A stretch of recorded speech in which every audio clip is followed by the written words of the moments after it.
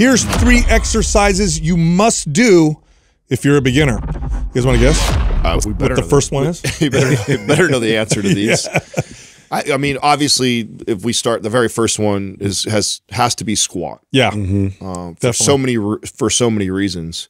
Yet, what's interesting about that is that I think that we communicate this all the time. Yet, I still don't. As much as I've seen the increase in the popularity of the squat rack in the last decade, I still don't think it's a cornerstone of most workouts. Do you? No, it's still considered, I would say, like a advanced exercise or something, right? It's a fun. So, if you want to categorize movements and exercises and pick like the ones that you need to do or you must do, and you want to look at that. What that context looks like is bang for your buck. Okay, so I do one, set of this exercise. I'm gonna get more of a return than if I did one set of other exercises. So that's one. Number 2, does it have a lot of carryover to quality of life? That's another thing to look at. Like you could do some exercises, get really good at them, and then there's a little bit of carryover, and then others just make you much more functional in your everyday life. Yeah. That's number 2. And then number 3, is it a functional human movement? In other words, is this a primal pattern? Is it a necessary movement pattern that you need to train? Because if you lose it, then you lose so many other movement patterns. And when you look at exercise in that context, the squat is there. It's right there, right? A good, well-performed squat will give you better results in terms of muscle building, fat loss, than the next 3 or 4 exercises combined. It improves your quality of life dramatically because it strengthens the lower body, the lumbopelvic hip area. It improves stability in the core. And then in terms of it being a fundamental human movement, if you don't practice the squat and you start to lose the ability to squat, you start to lose the ability to do a lot of different things. So it's very important that you practice this movement. Well, with that in mind, I mean, I don't have your cheat sheet in terms of like which ones you picked, but I would assume like one of them would have to be like the vertical press, like a shoulder press, because again, to that point, like if you don't vertically press, you do lose that ability, which is something that you need to have. I mean, you're going to be reaching up overhead, you're going to be holding things overhead, and you're going to need to be able to stabilize that, have the strength. So, I mean, that would definitely be a fundamental one. Of course, that's why they call it the squat of the upper body. But to continue on with the squat points that you're making too, I also think that our community has done a really disservice to the general population, especially the hypertrophy-based coaches and trainers, because I think that we've communicated that we've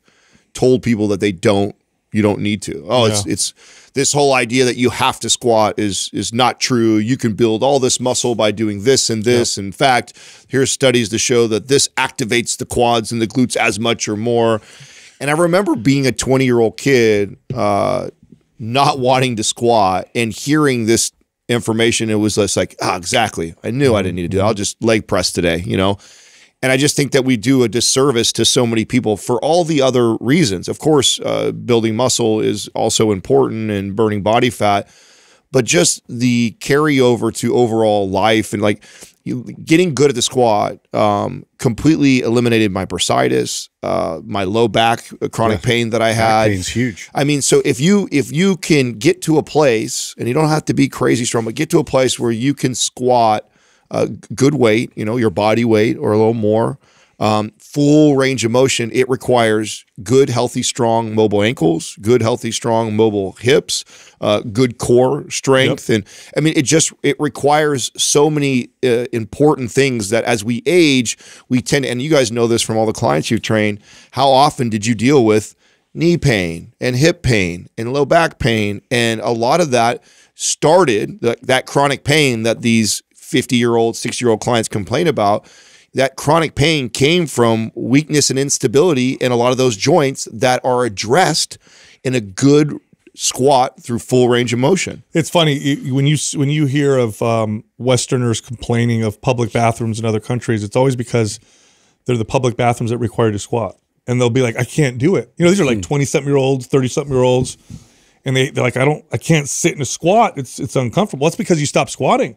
We sit in chairs. That's about as close as we get to a squat. So what happens is you lose the ability. But if you ever watch, I mean, we all have kids, but you ever watch little kids, they squat comfortably. Yeah. It is a very natural, fundamental human movement that your body, you know, for lack of a term, forgets if you don't practice it. And then what comes along with that is pain. And you're right, Adam, what the fitness industry does is it sells the visual appeal of a fit and healthy body. So they talk in terms of like body parts, quads, glutes, hamstrings, sculpt, shape, you know, and we even talk like that on the podcast at times to bring people in.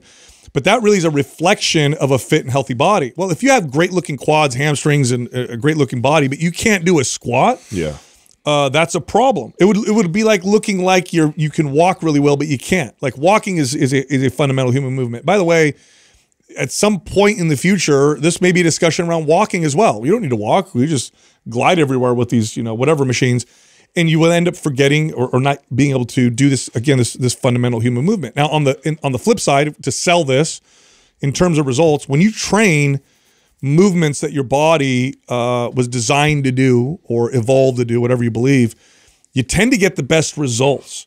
So a squat just delivers incredible results from a strength, athletic performance, muscle building, fat loss, sculpt your body, shape it. Like when I got clients who worked out on their own already regularly, and then they hired me and they couldn't squat, getting them to be able to squat and then squat, that alone blew away everything that they did. Everything that they did. I mean, I'd have them stop leg pressing, hack squatting, leg extensions. Like, okay, we're not doing that. We're gonna practice and get good at squatting, and we have some issues to address.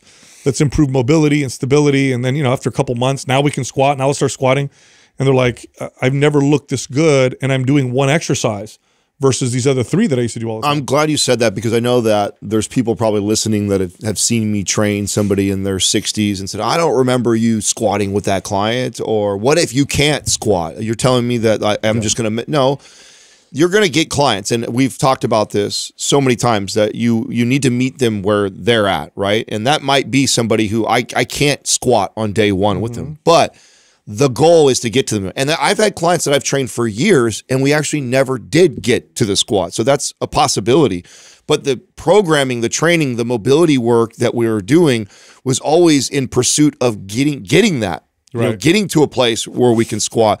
The worst thing I think you can do is to just accept, oh, yeah, squatting I was told was bad for me, or I shouldn't do it. Therefore, I'm not ever going to do it again.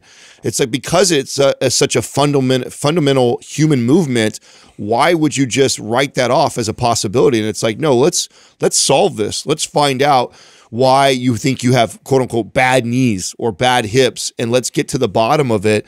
And a good coach and trainer can do that, is they'll help them get to the root cause of all this chronic pain, and that with the goal and the intent of one day we want to get back to being able to squat again. Because then once you can get to that place, and this is what I've talked a lot about with my own personal journey, which was so interesting, was the amount of mobility work that I had to put in to get to a deep full range of motion squat and to address the bursitis and the low back chronic pain was a lot of work. It was a lot of work for several years, very, very consistent.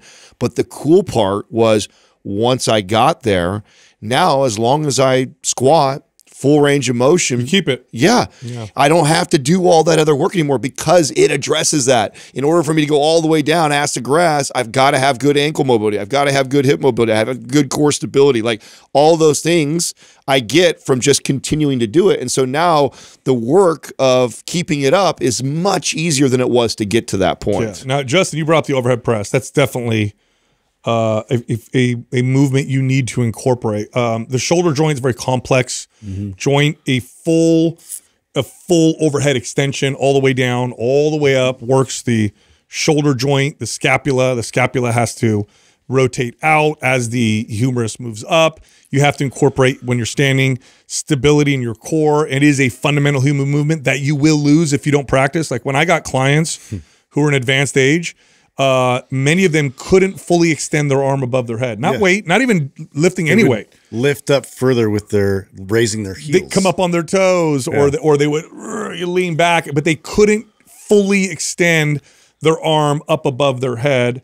Now, these weren't like 90-year-old people, these were people in their 60s. Yeah. And they couldn't fully extend their arm over the head. Why? They stopped training and strengthening of that. Now, from a results perspective, it develops the upper body very well. For athletic purposes, performance purposes, I would argue that an overhead press, and I could argue this all day, is more important than a bench press for athletic performance. So you need to do some kind of a full extension overhead press to get that full upper body development and maintain health of that whole shoulder joint. Because the shoulders, so much going on in the shoulder, so much, and it's one of the more common areas that people hurt themselves. Yeah. Of course, you have the back and the knee. Huge area for dysfunction. Shoulders very, very close. Now, what do you guys think it is about that? Like, why is this one that is overlooked so much? The first thing that comes to mind for me is, I think when most people look at the shoulder press, they think just the shoulder. Yeah. And you don't realize that a full range of motion overhead press like that is literally a full upper body. I mean, everything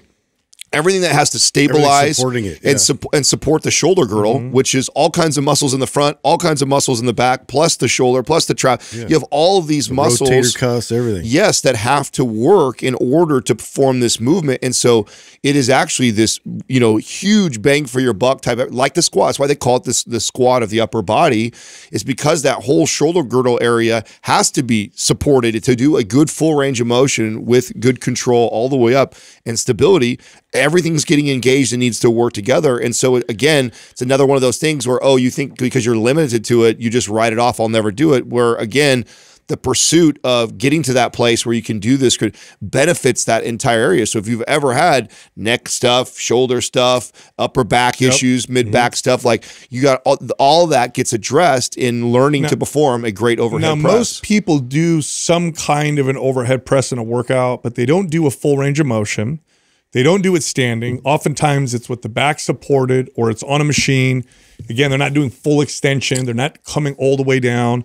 And so shoulder injuries become more common as a result of these of this improper technique and lack of emphasis on this, because the shoulder joint is very complex. I mean, it's the reason why we could throw with accuracy. It's why we became the apex predator, is we have this humerus that moves in this joint, but we have the scapula, the shoulder blade that moves along with it and can retract and depress and can externally rotate. And we have this humerus that needs to stabilize. And you get a lot of that with just a basic standard, well-performed standing overhead press with full form. It's one of the best exercises you could do for the upper body to maintain that shoulder health. There is a tendency too, because there's a lot of machines, like to your squat point earlier, like there's ways to kind of like address certain parts of the shoulder and like build and develop the shoulder, but to really stabilize it, this is where too you're going to see some lower back issues. You're going to see some stabilizing issues where people get injured because not only are we working the shoulder, but like, it's the whole body. It's everything in unison, and to be able to brace the spine while you're doing this is paramount. Hey, sorry to interrupt. Look, we have a free guide. It's the benefits of eating whole foods. This gives you a shopping list, what foods are best for proteins, fats, carbohydrates. There's recipe samples. It's all based on real, whole, natural foods, and it's a free guide. It's totally free. You can get it if you go to wholefoodsguide.com or by clicking on the link in the description below. Another problem with this is you can have a well-developed looking shoulder that has poor function. This is actually quite common. Yeah. You see this often in bodybuilders. A lot. They have really round delts, and then you have them do a full range of motion shoulder press where it comes all the way down to the upper chest, full extension while they're standing. And they can't. And their shoulder hurts because they're training these kind of short ranges of motion, just trying to develop the muscle. So now, by the way, there's no trade-off.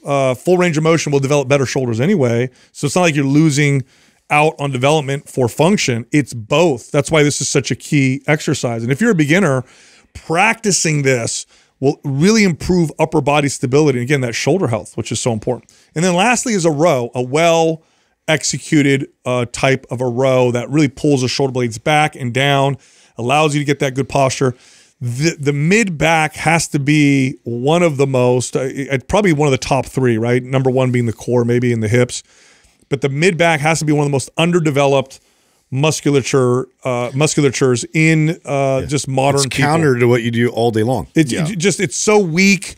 We don't ever stabilize with the shoulders back. In fact, when I would get new clients and I'd have them do a row, nobody could do a row the right way. They could pull the weight back, but nobody could. In fact, when I would pull their shoulder blades back and get them in position, it was like I was moving You know what it felt like? It felt like you get a rusty machine, you add some WD-40 and you finally start to get moved. They would look at me and go, what's happening? And then they'd feel like how open things were, and it would blow their minds. Well, that's because we do everything in front of us. Yeah. You know, we do everything in front of us. You're never going to find anybody doing this. And so those muscles just go to sleep. I mean, you talked about this earlier, just we don't use it, we lose it.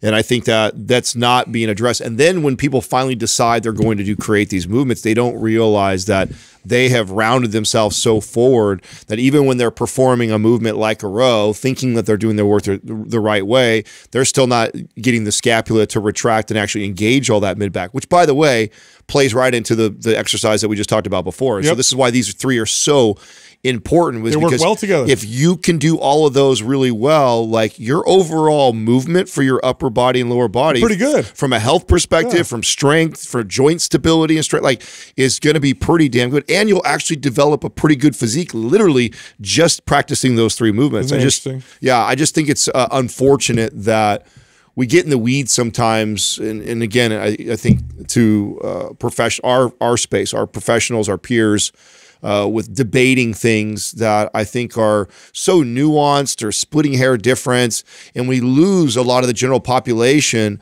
on the things that are really going to give them the greatest return. And it's like, man, I'd have to say 80, 90% of the general population, if you just got good at these three movements, you're going to live a very healthy, strong, mobile life if you just practice that. And if you're already late in the game and you've lost some of those abilities, working toward that becomes more important than the 30 pounds of body fat you think you need to lose. That becomes more important than looking a certain way in that dress. Like this becomes the most important thing, and you'll still get that other thing. You'll still get, it's actually the fastest way to get those other things that we tend to focus on most, but it's like, that's the path to do that. And I think that we've overcomplicated that for the general population. Totally. All right, I got some really, you guys heard me talk about this last night in our GLP-1 Justin group. didn't, but I did. Oh, you weren't there. Yeah, okay, yeah. so interesting study. Bro, I didn't know this. So first time in history ever that the U.S. obesity rate fell. Did you know that? Did you know this? I did not. I didn't know it either. This is going, now there's speculation around it, and I agree with the speculation, so I'll make a bet as to why, but since we've been tracking obesity, it's only gone up. It's only gone up every single day, every 5 years we track it or whatever, 4 years we see it going up, up, up, up, up. And I think the hope was that hopefully it flattens out at some point because we've reached peak obesity. Like we just can't, get any worse. Although cram any more in. Yeah, like okay, this is like the limit, and this is how far it can go. And so that was like the hope. Like, is it going to slow down? But it didn't slow down. It's been growing. It's been growing, especially since we've been in the industry over the last 2.5 decades. But for the first time ever, it's been observed that the obesity rate fell, and many experts are attributing this to the use of GLP-1s.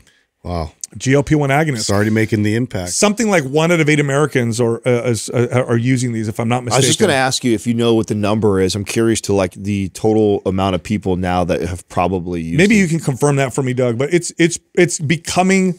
So the millions, though, millions of people now have... If I'm not mistaken, it's we are implementing it and adopting it at ridiculously rapid rates at the moment. And they believe this is why obesity is falling. Because for the first time ever, we have and I hate using this term because I think this is not accurate, what I'm about to say, because it's way more complex than, just using a GLP-1. But this is as close as we've ever gotten to a silver bullet. So 12% already? Yeah, there you go. Yep. Wow. Yeah. So at some point with around 6% currently taking one. Now so 1 in 8. Give me an idea on numbers on that, what that is. Like how many millions of people is that? Well, 12% was a 350 million people. Give me some rough math. What is it? Yeah, it's 350, 340. So 12% of that is what? So it's like almost 40 million people. Yeah. Wow. Yeah. I believe you're going to see 60 to 70% of Americans on these at one point. That's how prevalent they're going to be. That's crazy. You think the growth is going to still? I mean, that to me is already an alarming number. 12%. I remember a time when. Do you remember like back in the days? 24 Fitness used to do this every year because we were a part of the popularity. Like in fact, we talk about this all the time that. We never even heard people call it the fitness industry before. It wasn't an industry. Yeah. It was like it was like a niche thing that people did. I feel like I remember when we used to share the stats on like how many Americans that are working out or using a gym, and the percentage was lower than that.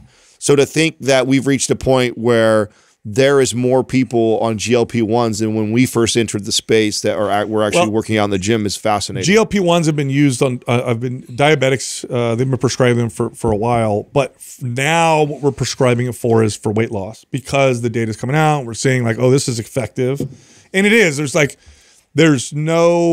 We've never come close to any kind of a medical intervention, especially a non-surgical one, that comes close to the weight loss effects of these peptides, and it's making an impact on the obesity rate. Now, there's some things underneath that nobody's really talking about, because here's what's going to happen: we're going to see this big, and I guarantee this is going to happen. I guarantee the government is going to mandate insurance companies cover it. You're going to start seeing these things being used in mass, and it's a right. You need to have these because they're so effective. Obesity kills so many different people, and all that stuff.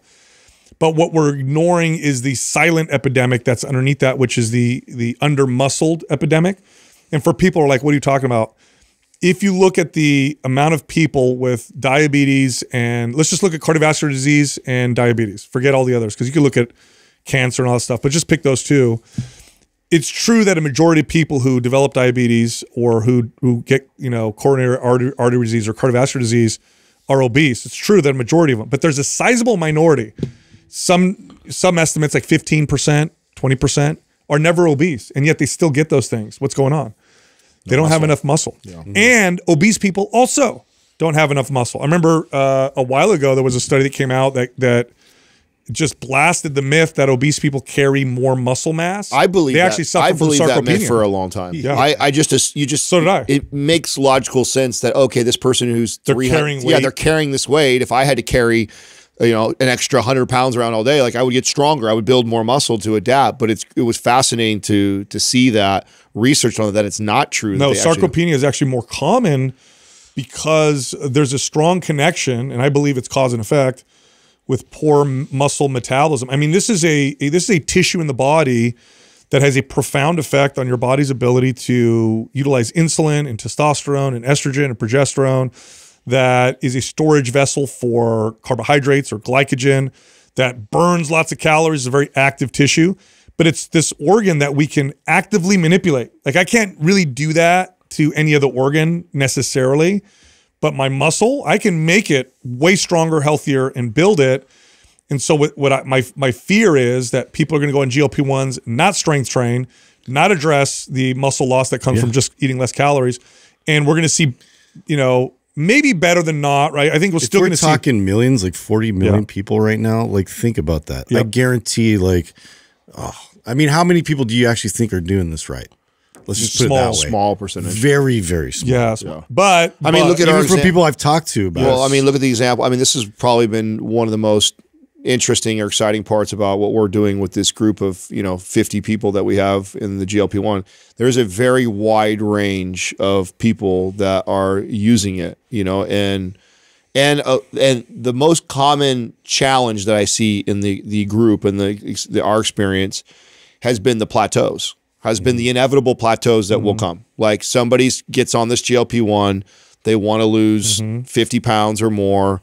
And they see the immediate success from it because it does absolutely crush the appetite and get rid of a lot of these crazy cravings and stuff like that, noise that people have around food, which is incredible. It does that.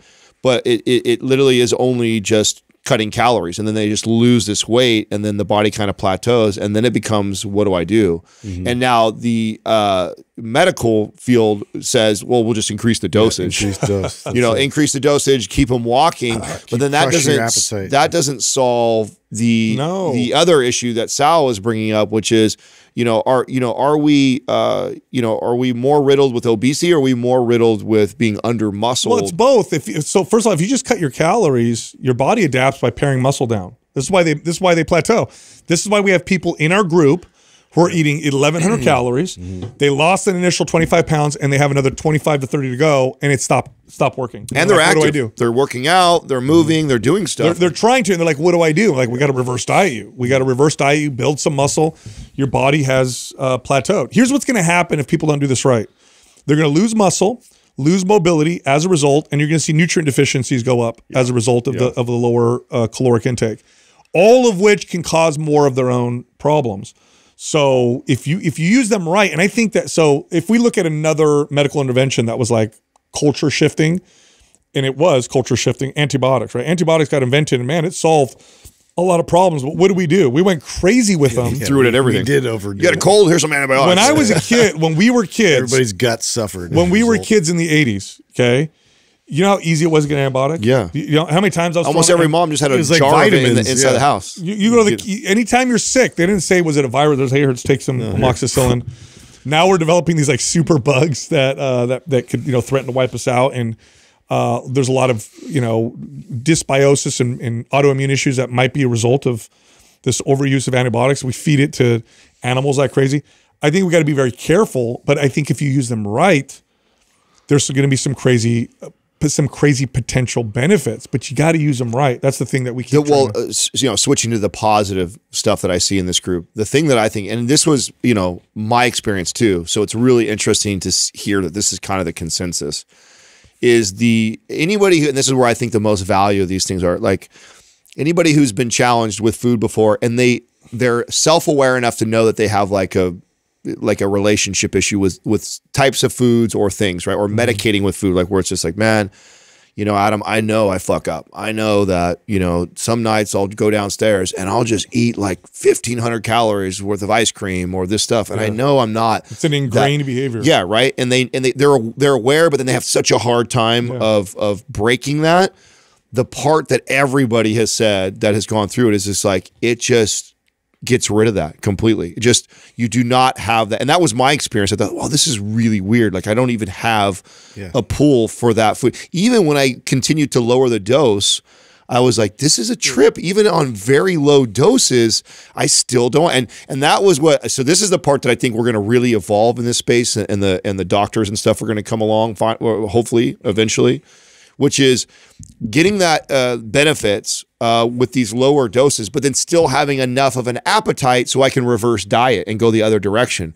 Because it's really tough to ask a client to reverse diet when you take something that completely crushes the appetite and they don't want to eat more than 1,000 calories. But yet then they're seeing these huge benefits from them not binging and doing other stuff. If you use it with behavior modification practices, strength training, high protein diet, I think you have, for the first time ever, a real like a large majority chance of really having long-term success. But it has to be, because if you stop in this behavior, this hard behavior, this like I always eat this way, I always eat this way, and you stop it because you have this peptide that now has reduced the craving dramatically, you've weakened those neural pathways. Then you supplement it with, or you replace it with a different behavior. And you do this for an extended period of time. You strength train so you don't lose muscle, eat a high protein diet. Then you go off, you're in a good position. You're in a good position to not go back to where you were before because you broke the habit. But by the way, I do want to say this. I think if you're going to do this, I think going through a compound pharmacy is better because you can adjust. You have more flexibility on the dose. What we're finding just in the group that we're working with is there's a wide variety of how people, this person over here takes this much and it made them nauseous and sick to the stomach, so they have to reduce the dose. This person over here had to take 3 times as much to get whatever effect.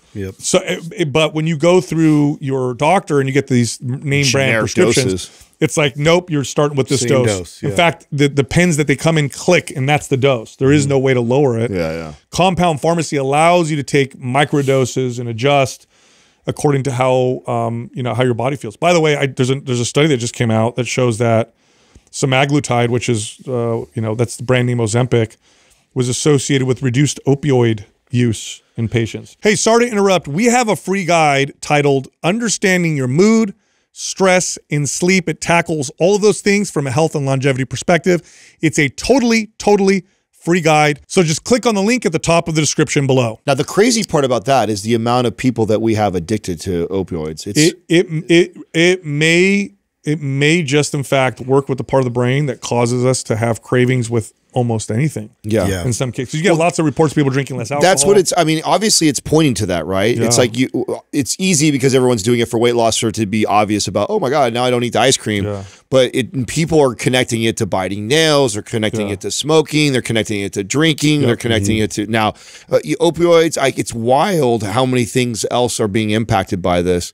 Now, I wonder though, with a study like that, Sal, because there's a lot of money in that that side. So like there's a lot of, does it make pharma enough money on the Ozempic side to counter the other side? You get an obesity intervention that works, you have you are the richest pharma company. Like there's nothing that will come close to that at all. But you're right. Like how many other medications will it potentially replace? I don't know. It's crazy. But yeah, so we work with people that use a compound pharmacy. For people who are interested, it's mphormones.com.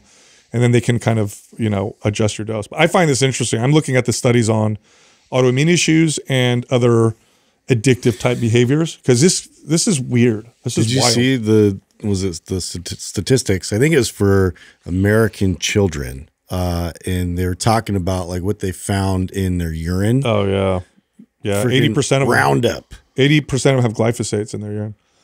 Yeah, you should look at the studies on microplastics on pregnant women and breast milk and how much of it has glyphosates in it. Yeah, it's everywhere. It's alarming, dude. I mean, it's just crazy to me that many kids, like it's just already in their blood. And do you think it is they are getting it from because it's in everything, or is it getting passed down from the mother? Is it? Oh, it's in rainwater. Or just water from the rain. It's in anything that's non-GMO. I mean, I don't know how many millions. I remember when you had the conversation with Dr. Bush years ago. Yeah, and he talked about like even organic stuff. It doesn't matter because it's in the rain and it gets. You'll have less of it. Yeah, so you get less of it, but you're still getting it. The only way to know for sure is they have these kind of third-party companies that will test foods and say glyphosate residue free. And then you can see like, okay, this is so, but you can dramatically reduce it. So they've done studies on people who eat organic. So they'll take people who eat like a conventional diet and they'll switch to organic. Then they'll test their urine 60 days later. And you see a substantial decrease in all the synthetic pesticides and glyphosates. So you could definitely do that. It's so tough to balance the two conversations that we're having right now. I know. Because we're talking to the masses on obesity and solving that issue and getting the root cause of that. And it's like you got people that are binging candy and ice cream and all these bad habits. And it's just like you get this priority list. Exactly. Yeah. That's what I'm getting at right now. It's like I don't want to lose people of like, don't switch to organic potato chips. That's not going to solve a lot of your problems. But I think that's what happens is I think that you get somebody who already has all this emotion and stuff that's wrapped up with medicating with food, and then they start to decide they're going to make these changes, and then they start going down the rabbit hole, and they're like, oh my God, I can't have this, and I'm getting poisoned by that, and the metals in this, and the toxins in that, and the microplastics in this, and it's just like, fuck, this is too much. It was just easier to be fat. I'm just going to go that way. You know what I'm saying? Like, so I feel like that's what happens. I never want to lose the audience with that of understanding like where the big rocks are first, and first getting yourself in a healthy weight, right? Where you're not constantly stressing the body all day to operate, right? Like once we get to a place where we're in a manageable way, then we can start to layer on like the priorities and trying to get better and improve with the decisions that you make around the quality of the food that you're getting. But there's definitely levels to this, and I don't ever want to lose the beginner. We started off talking about the exercises for beginners. It is wild though, because you're seeing a lot more news around food dye and additives, forever chemicals. Yeah, you're seeing a lot more stuff on that just because I think there's more awareness. I forgot what it was. She spoke at Congress, Food Babe. Whether you agree with her or not, she went viral. So she went down and spoke to Congress when Max did. Yeah. So Max Lugavere was there, and so did Jillian Michaels, right around them. Yeah. I don't know. Which, by the way, I was really impressed with her talk. By the way, did you see Jillian? Yeah, she was great. Yeah, she did really good. Yeah, I know. The fitness space we've railed on her quite a bit because of The Biggest Loser. Well, yeah. But no, I like. But I don't know if you said now. She says these days I'm all about her. Yeah, her talk was really good. Yeah. I was actually really impressed. So what this woman did is she posted like the same product in Europe or UK versus here. So like here's Fruit Loops here, here's Fruit Loops there, here's Cheetos here. And it's crazy how different our products are in terms of the ingredients. Like all the dyes and synthetic things that are banned in Europe that we have over here. And now I brought this up recently. California banned some of these food dyes because of their connection to ADHD in children. Yeah. So. Well, we mentioned this, I think, one of the last episodes we talked about this, and I asked you guys if you thought it was, because I feel like it's insidious. I feel like this is like, because if you're already creating it for the UK, like why not just make it in bulk, and you know that's the direction everyone's going, unless there's hidden motives behind why you're doing it, because you know that a lot of those things make it more addictive. And so you're more like, hey, we're going to run this way as long as we can until we can't anymore, because we know that sales wise, it will drop. Yeah. And so even though we know that UK already went this direction, eventually other countries will too, we're not going to completely shift the company in that direction. And I definitely don't think it's like, oh, this huge expensive thing. I think it's more that they know that a lot of those chemicals and a lot of those colorings and stuff like that play more into the addictive properties of it. And they're like, fuck it, we're gonna ride this thing till the wheels fall off. Yeah, I think it's interesting because, like, yeah, that why they went and sort of presented this to Congress.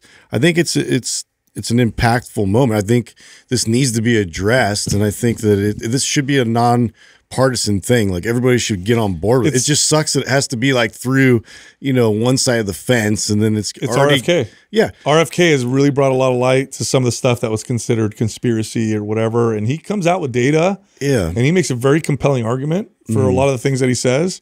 And it's starting to bring things to the surface. So. Yeah, I mean, people just need to get on board and look this up and research it. It's real and it's impactful. Even too, like I brought this up a long time ago. Is like they call it like the Teflon flu, and like we've known that, like, Teflon is something non-stick. The non-stick. You don't want to get. You don't want to wash it a certain way to get that, so you get it on your food and like scratch it or whatever.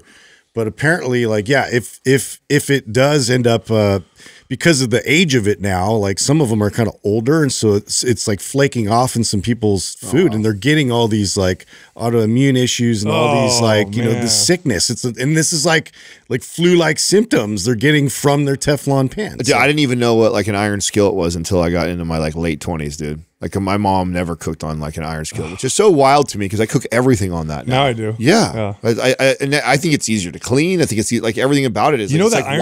Why did we go the other way? Like, because cleaning iron skillets, like, there's a skill to it. I think it's easier. Do you think it's easier or harder? I think it's iron skillet. Chainmail. Yeah, that's. But you got to do that. Remember the nonstick? You just and it's like clean. You know what I'm saying? I don't know. I've always thought that's why I thought it was interesting, because I was like, man, this iron skillet's easy, man. I feel like it's easier to. Iron skillets are good for women to use, menstruating women, because they'll actually get a little bit of iron in their food from it. Yeah. I mean, we all do, don't we? A little bit. That's what's happening. Men, we got to be careful. Too much iron is not good. That's why it's good to give blood every once in a while, because we don't menstruate. Yeah. Also, don't cook tomatoes in your iron the acidic. Anything with the acids. Why? Because it makes more iron? Yeah, it leaches out the iron. Oh. So if you get too much iron, that's not a good thing. Yeah. What else is like that, Doug? What else should I not cook in the iron skillet? The tomatoes? Anything else? Anything that's high in acids. I'm trying to think of other things that would be classified as that. But tomatoes are the first thing that come to mind. Oh, that's good to know. Don't cook any lemons. I don't think I've ever. I don't think I've ever done that. But that's interesting. Don't cook any Legos. What? What'd you say? It's just the plastic. Yeah, dude. Speaking of kids and stuff, my little girl, I was hanging out with her all day the other day. And this, when you play with little kids, you let them do certain things. And we just gave her a bunch of stickers, and she thought it would be cool to just cover my legs in stickers, which I have hairy legs. So she's just one after another, and I'm like, this is gonna suck. This is really aftermath, bro. It sucked later. Are you all patchy now or what? Oh no, it was just. But later on, she goes to bed, and I'm like, I looked at my wife. I'm like, honey, I got to take all these stickers off. I start peeling them off from my leg. But she's funny. She starts saying, "I love you." She's now saying that, and so I was trying to record her saying, "I love you, Papa." So I'm like, Dahlia, say, "I love you, Papa." And she looks at me, and she goes, "I love you, Mama." I'm like, no. I love you, Papa. And she goes, "No, I love you, Mama." And I'm like, oh, what is happening here? Come on, say you love me. She's rebelling. Yeah, no, she loves Mom. She doesn't love me yet. Well, you were home with the kids all week. You were off at mosh pitting. I was. Oh, bro. How was Alabama? Bro, the glasses. The glasses are sick. You watch his videos, right? Yeah. So he's going through. If you watch his videos on Instagram, people listen. You got to check it out. I could see people literally seeing Justin coming towards them and going, "Uh-oh," and then moving on. Yeah, it was. I mean, I look at it like this, dude. Like one time a year, like I have like a propensity for violence, and it's like I just need to get it out, and then I'm like super chill. Like I'm just like a very easygoing, cool guy to be around, fine. But like it's in there. Like I got to get it out. So this is my outlet where it's like productive. It's safe. There's rules, really it's about, I'm drawn to violence as long as there's rules. You know, like that's fine. Gentlemanly violence. Gentlemanly, respectful, honor. You'd be if this was 200 years ago, you'd be doing a duel. I mean, I guess that's exactly. the part I find so interesting to me because, and obviously you've explained this multiple times on the show, like that there is like boundaries and rules. I just don't. It doesn't make sense to me. Like going to a thing like that. I get the energy, the rage of getting it all up, but then I feel like it would be really hard for me to rein in the like not want to get into a fight. Like somebody just does it the wrong way a little bit or throws a little English on it. Like, you know, that's the only time people get hurt is when the people that are unaware. There's guys they're trying to retaliate, right? Or you know, they take offense. And did you knock anyone out of their shoes again? You did that last time. Well, okay, so I guess there was one little bit of a retaliation where this guy. Well, so I was just like watching the concert and I was doing my own thing, and this guy decided he wanted to open the pit up and decided to like go full sprint like through people, and then he ended up like on my side. So he like ran and bulldozed and tried to bulldoze into me, and then stopped. And I was like, oof, like it hurt my back, and I was just like, you know, kind of stand there, look at the guy, and then he took off, like, and so then you I was like, this, you know, like I was like, I memorized his face and his body and what he looked like. I will see you again. Yeah, record. And then I went right in the pit, and thankfully I found him. You know, the second song and got to retaliate a little bit, leveled him a bit. But see, that's what I feel. I feel like that's what would happen, and then it just would escalate. And there's not a lot of fights, huh? No, but like it you know, it's like it got out, and then I even like picked him up, and then we were over it. Wait, but you knocked him down. Yeah. Is he a grown man? He's a grown man. He started it. Hey, I want to hear now that when you said somebody came up behind. So this is like a metal concert. You said someone came up behind you was rubbing your shoulder. Yeah. Okay. So this was like. What an extreme experience, I know, what's happening? Right? 1 minute I'm about to brawl with some dude on Leno's desk. Next minute I'm getting a shoulder rub from a stranger. Kind of weird, bro. It's really hard for me weekends to are weirder than mine. Take you guys into this like culture. It's like a subculture of like it's so unique because people are like they say this is angry music for happy people is what they like to say, right? So it's like. It's a bit of a weird thing. It like helps us like psychologically somehow. So there's a lot of fucked up people there. Like, let's just be honest. Okay. Yeah. And I'm one of them, like I have demons. I have things like I work through, but it's like it's so eclectic because like I thought initially like there's a lot more people like me, like to lift weights, like to get into like the heavy music. Like this is like kind of PR stuff. Like I like get out a little bit of like anger, and this. Some people are just like they're more emotional, and so it's like this is like a wild explosive expression, and so they do like these ninja kicking, punching, like crazy moves like in place. There's people that love to stage dive. They go up and they have this weird like adrenaline rush just from jumping out and hoping for the best, And dude, can I tell you how many people I saw eat absolute shit? Like because they stage dived, nobody caught them, and nobody caught like this poor lady just yay gets down, and we all just kind of stopped because I was just far enough to like, oh no, you have like this is not gonna go well.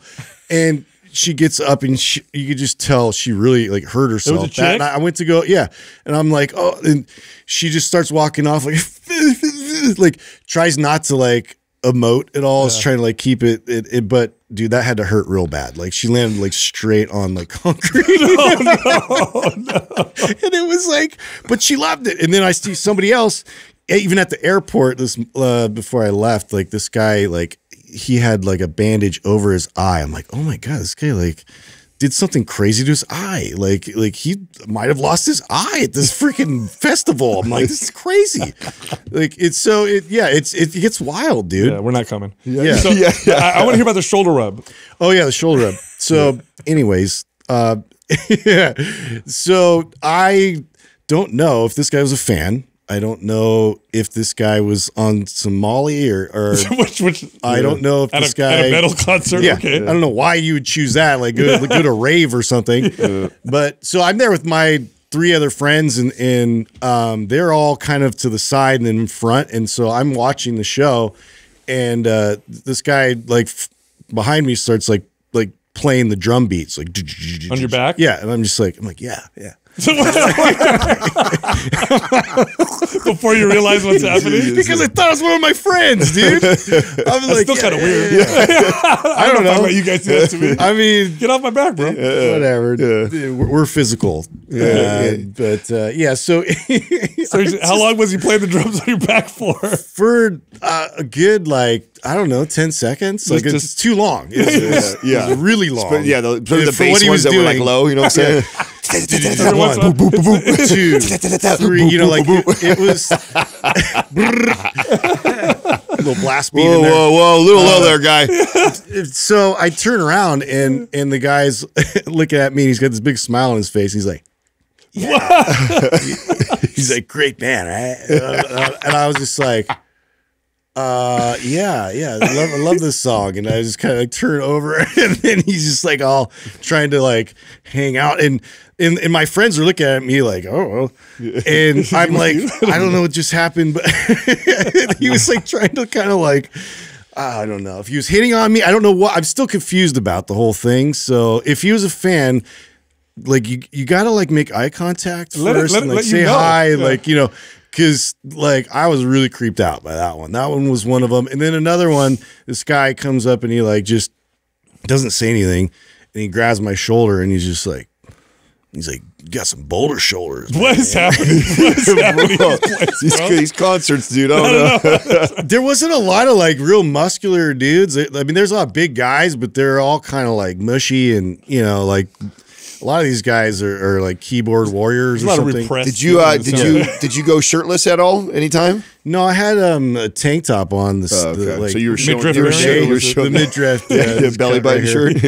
You were showing the guns then. So. I guess. Yeah. So that was like on me, I guess. But you were asking for it. Yeah, I was asking for it. I was showing off. What do you think's gonna happen when you expose them pipes? Yeah, but I mean, touch first, then say something. Like I just like it's not registering to me. I don't do that. You know, like it's hey, like. Every time you've gone before, now you run into listeners. You run into that actually said that I'm a listener. They didn't just rub your shoulder or do anything weird, right? So, yeah. No, I did. It was after one of the second days I was there, and this guy the concert had ended, and then he kind of looks up and he was like, "Dude, MINDPUMP," and I'm like, "Yeah." Yeah, I saw people taking pictures of you and circling your face in the crowd and stuff like that. That recognized. That's awesome. Yeah. So that's good for you. It was cool. It was really fun, dude. It's totally like a nostalgic throwback thing, and like everybody that's there gets it, obviously, because you don't want to be there unless you really know what's going on. Like you're gonna be like, "Dude, this is awful. Get me the hell out of here!" Right? Like so. For me, it was like Disneyland. You always come back very chill.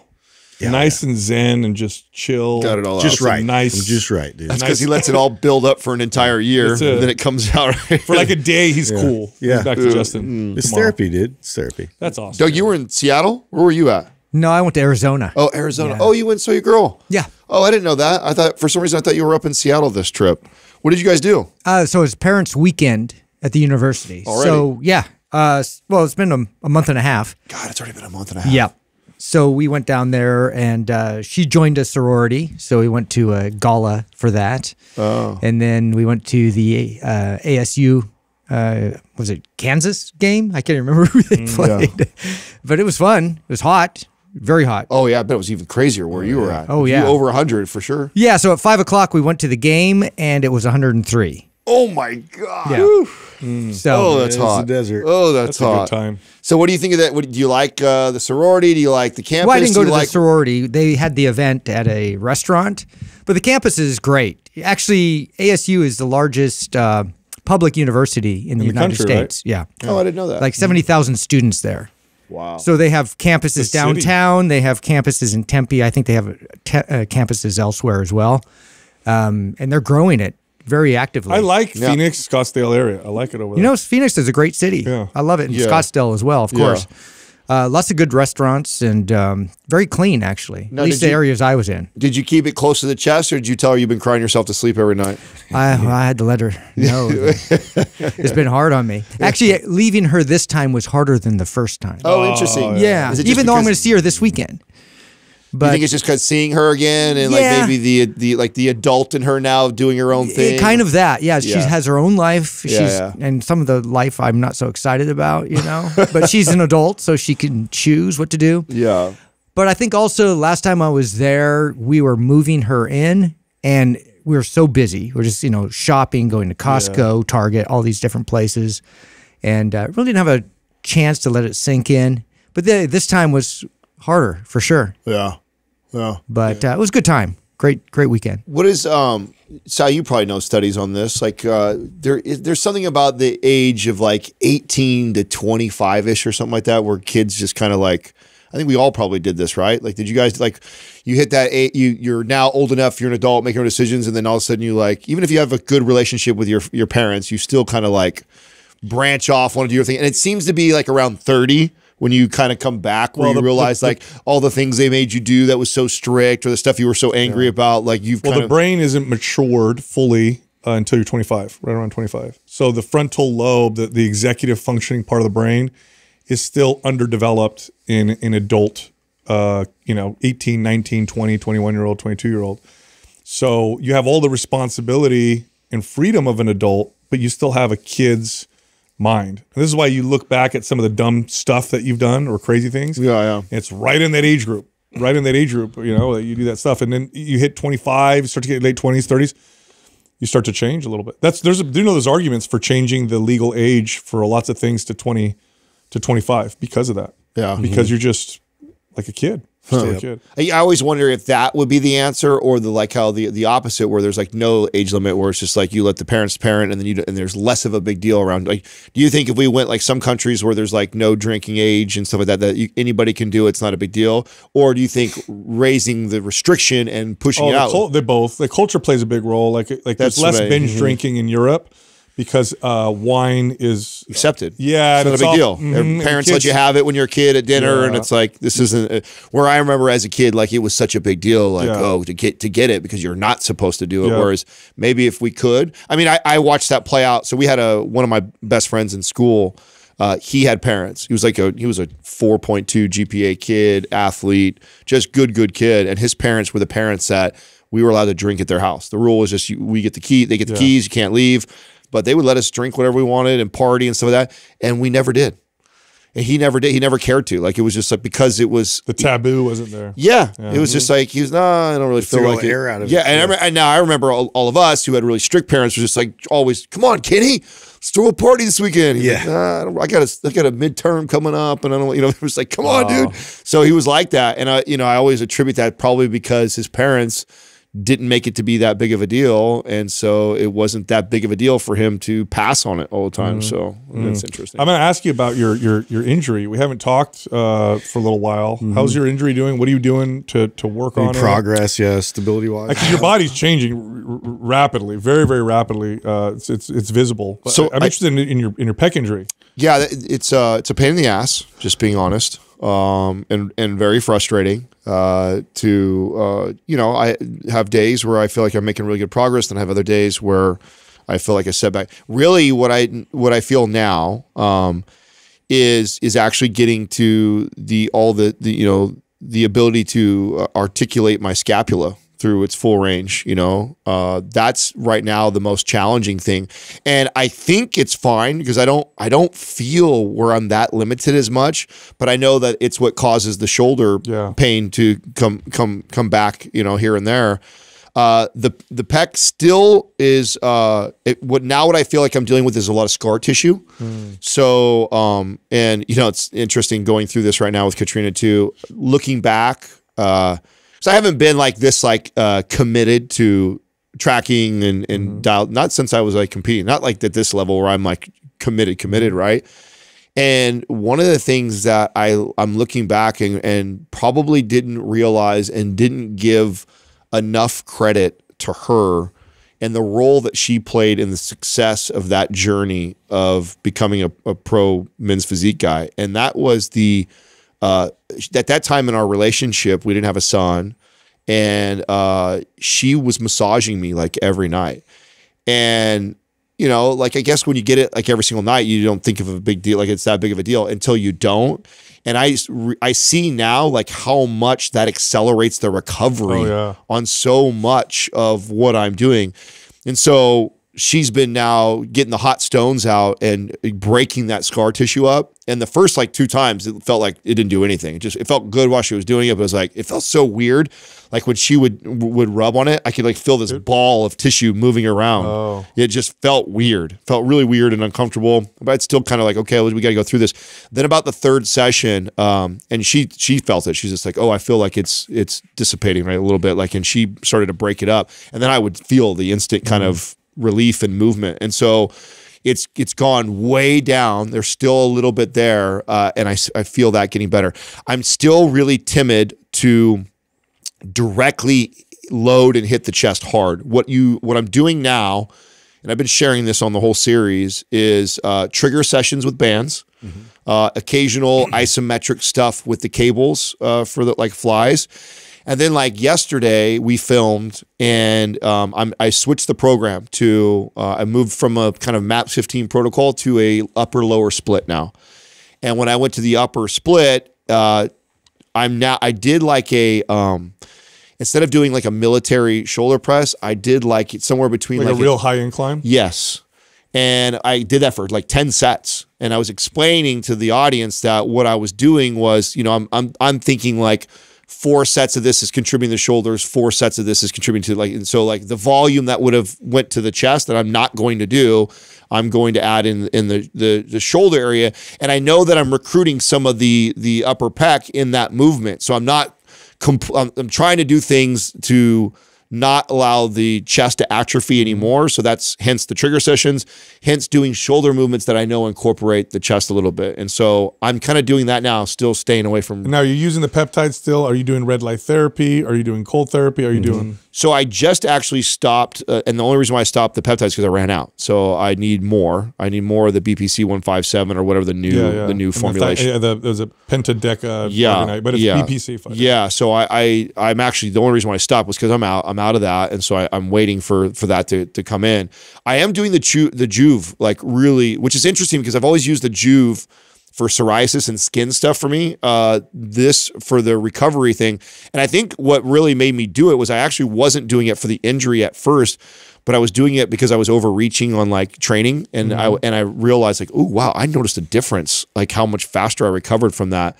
And so I've been pretty consistent with making sure I'm doing that twice a day for like 10, 15-minute sessions. Oh, wow. And you're putting it on the injury? Real close. Oh, yeah, wow. Yeah. So I just sit in front of the Joovv light and let it hit there. You know, so it's one of those things that it's like, it's so hard to measure and tell, but I know that it works because I've seen it work in different things. And I'm like, okay, I just need to be consistent with doing that. The studies on red light therapy and inflammation healing are pretty conclusive. Yeah. It definitely helps for sure. It's very, very. It's just a weird thing because it's not, you know, it's working on like a cellular level. Yeah. So it's not like you're not moving, you're not exercising it. You're just sitting there with this light. Which is probably why a lot of people feel like weird about it, or, oh, is this really doing? Tons of data on it. Yeah. Yeah. Tons of data on it. Speaking of skin, by the way, we're supposed to talk about Eterna.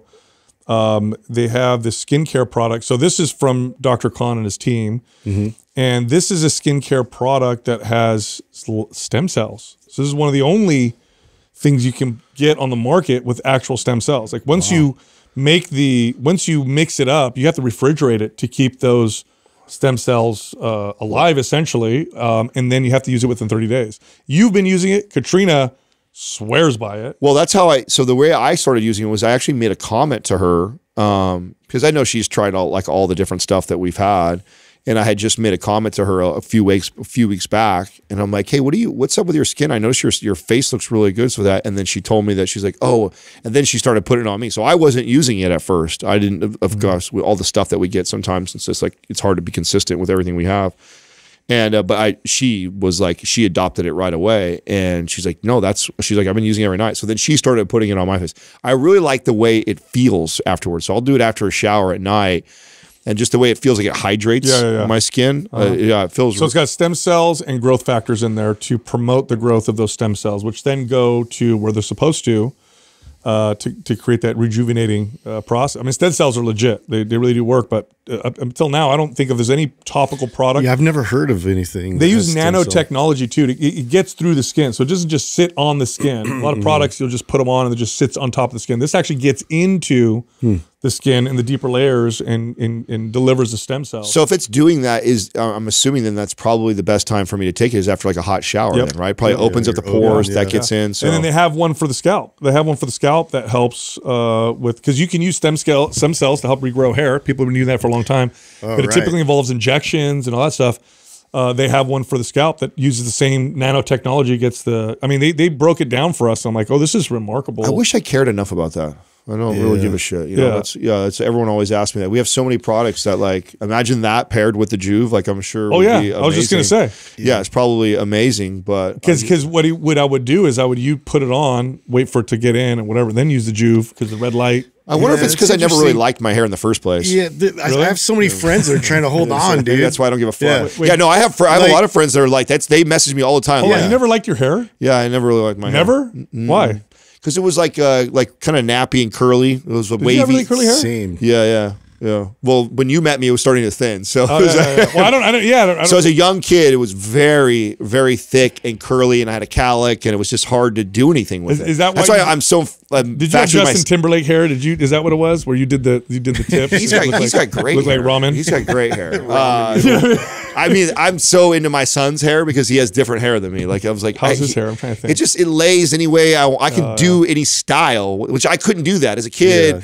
There would be trendy styles with hair, and I'd always go tell my barber or whatever to cut it, and then mine would look fucked up. Just didn't look good. Just because I didn't. I ended up using that Murray's, like it's like like wax, the paste stuff, just to get it to move the way I wanted. I used to use it was called glue. Do you guys remember that? Yellow bottle. It was called glue, and it was wind tunnel tested. That's what it said on the bottle. And I put it in my hair. Didn't move, dude. Oh, bro, it was a helmet. If I fell, there was a period of time when young boys were doing that kind of gel in their hair. That was the test of like what is the strongest. Oh, you wanted something that like I had buddies that would be like, yeah, I did this yesterday. I slept, and this is what it looks like. You know, say like whoa, bro, give me some of that. I used to have so much hair that when I'd wake up in the morning and I'd walk, I'd feel it like move, like which is why I still have hair. I've lost a lot of hair, but the reason why I still have hair is I had so much. So I had it was like a reverse diet. It's the only reason why. It's the only thing that I think why I don't care. Like I just because I have a lot of buddies, obviously now that we're mid 40s that reach out and they're like, hey, I heard you talking about the Joovv thing, and I heard you talking about this thing. It's like, dude, what works with it? I'm like, honestly, like it's got all kinds of research, but I don't do it consistently for that. I just don't care. You do it for psoriasis and for that stuff I care about. Yeah, I definitely care about all that, like recovery, psoriasis, skin stuff. I think that stuff maybe that's what it is. Maybe I had more insecurities around the skin and that stuff, and so that drives me to want to do that more. Where the hair, I used to shave my head when I had good hair, so so I'm just like whatever about it. If you're jacked and you lose your hair, you're okay. It's if you're not jacked. That's dude. I'm actually I would totally shave my head, but I just would end up looking like an angry nationalist or something. I can't pull that off. White supremacist guy. Speaking of that mustache, dude.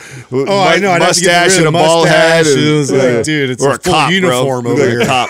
I can't pull it off. No, grow it out long, bro. Yeah. Grow it out long. No, you have gray hair. Yours is beautiful. Yeah, you have great hair. Look at that. Oh my God. You could clean it. You could clean a cast iron pan with that. I actually get mad. I actually get really mad at you that you wear a hat as much as you wear a hat. It's like, if I had hair like that, I would do it every day. He just doesn't like combing his hair, bro. Yeah, I'm lazy. It's great hair though, dude. You should rock that. I like wearing hats. Do that more often for sure. Nice. Shout out. Did I shout out Dr. Lauren? Have I shouted her out? If you haven't, do it again. I don't think I have. She's awesome. Yeah, shout her out. I do. I wanted to do that and I'm glad that it played out the way it did. So we invited her on the GLP-1 group the other day, and I had been talking back and forth with her for a while now. That was the first time you really had a chance to communicate with her, right? Yeah, and I know you guys would. She's Dr. Lauren Fitz on Instagram. She's really good. She's great. So she was an anesthesiologist, like legit medical doctor, and who left conventional medicine because she got super jaded, and so now she does functional medicine. And no shade to chiropractors, but oftentimes you'll see functional medicine practitioners come from that space. Rarely do you see like a medical, like a medical MD come from and then go to functional medicine. So she's got all that background plus functional medicine. And so she's amazing when it comes to like things like peptides, GLP-1, and just overall health. Very knowledgeable. She's also got a story too. Like I think she went to perimenopause at a very young age too. So she kind of has her own journey that led her that direction too. And so, yeah, no, she's incredible. Incredible content, great communicator. And just we're happy to have her alongside us, supporting our community and stuff like that. So if you're not following her on Instagram already, make sure you guys give her a follow. If you've heard of all the benefits of CBD, you got to check out Ned. They use full spectrum hemp oil extract. So this is high in CBD, but all the other cannabinoids that help the CBD to work better. So it's great for anxiety, sleep. They have products that help produce feelings of euphoria. That's their Brain Blend, my favorite product. They have lots of different things, but again, it's full spectrum hemp oil extracts with high levels of CBD. You won't find this anywhere else. Go check them out. Go to helloned.com. That's HELLONED.com/MindPump.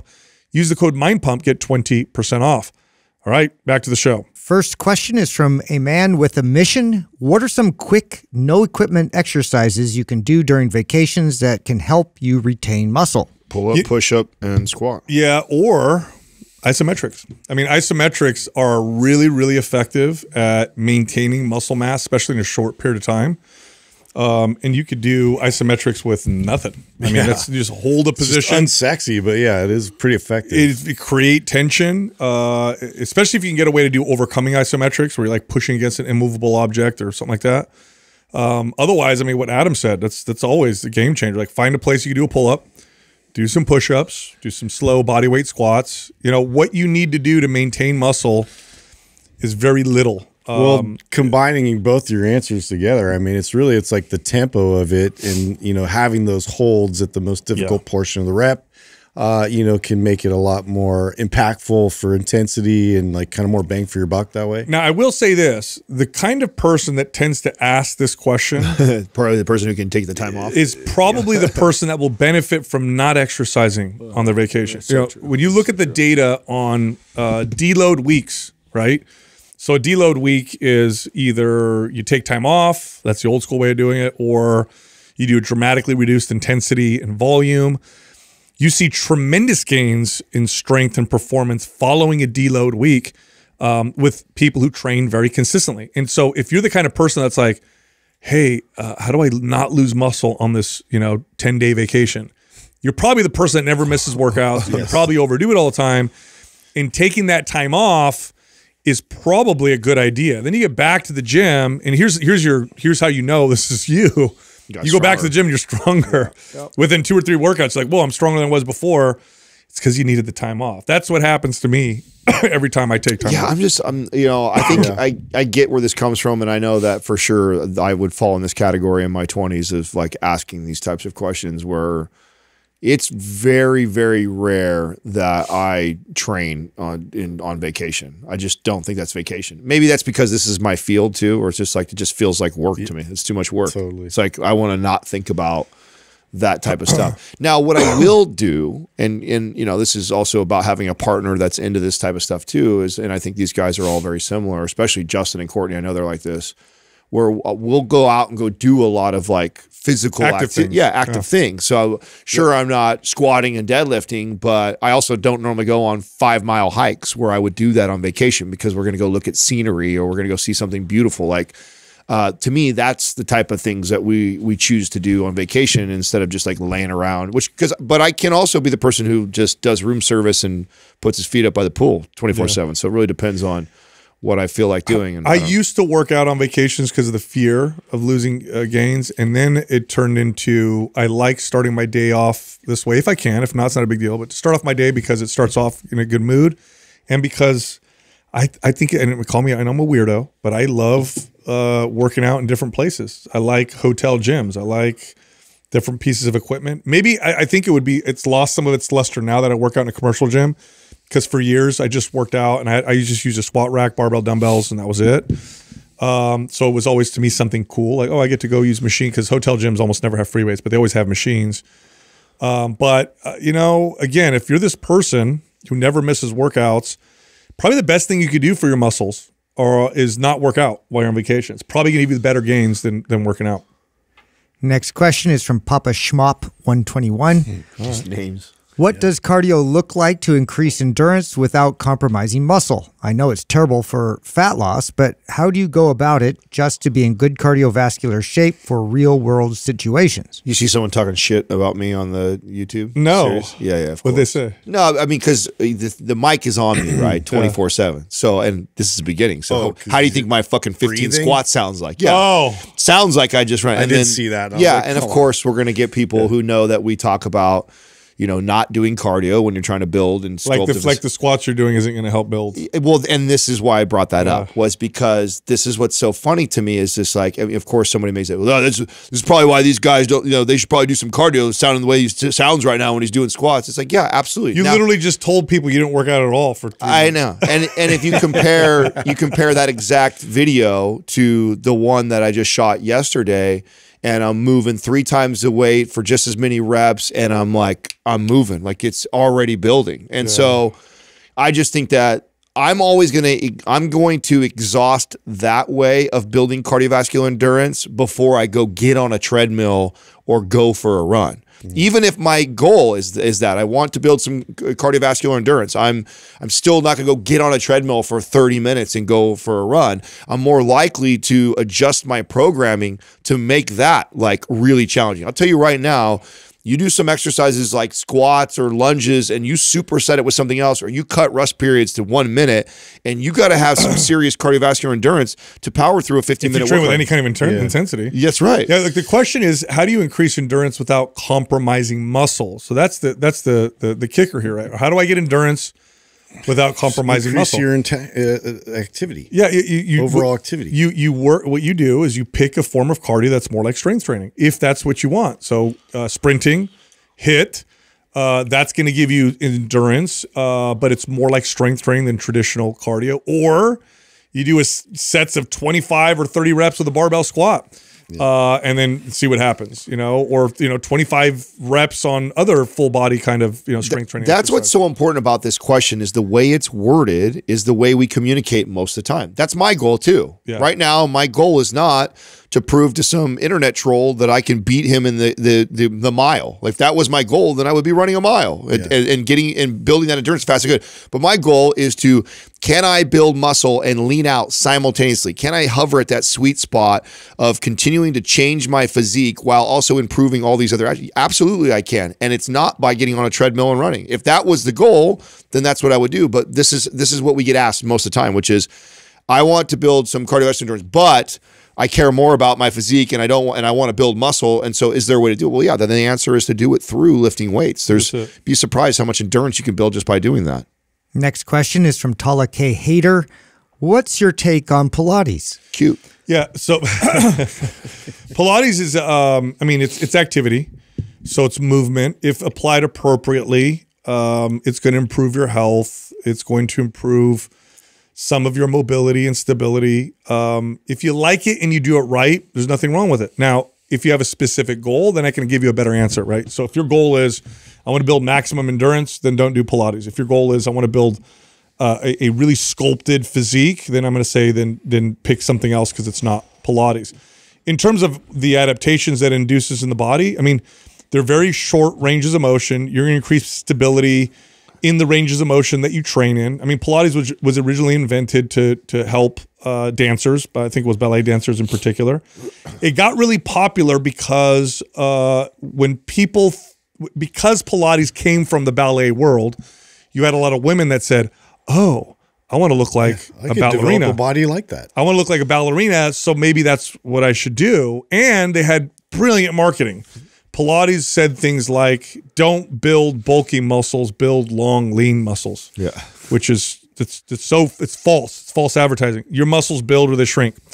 That's it. So you don't build long, lean muscles. You just build muscle. If you have long muscles, because you have long muscle attachments. If you're lean, it's because you're lean. If you want a sculpted physique, strength training will get you there way faster with less work than Pilates. But it just is a form of activity if you like it and it's appropriate. This is a simpler way that I say this to my clients that ask this question. If you are doing 2 to 3 times a week of full body weight training and you like to do Pilates in addition to that, I love it. If Pilates is taking the place of 2 or 3 of those days that you could be strength training, get rid of it. Yeah. It's that simple. Unless you just love it. Well, I mean, yeah, okay. If you just absolutely, but most people are asking this question because they're trying to pursue some sort of a goal and they want to know what we think about it towards whatever said goal is. And unless your goal is getting good at Pilates, that's the only reason why I would encourage it to ever replace 3 days a week of strength training. If you're not training 3 days a week of strength training and Pilates is taking one of those 3 days, you're losing. Okay, you would be winning way more by doing an extra day of the strength training than doing Pilates. If you already do 3 days of full body strength training and then, once or twice a week you love to go Pilates, hell yeah, keep doing it, especially if you like it. Love it. Keep going. It's like another form. It'd be like me telling somebody who loves to go for hikes on Saturday to stop hiking on Saturday. But I would do, if someone said, Adam, I'm only going to do something once a week.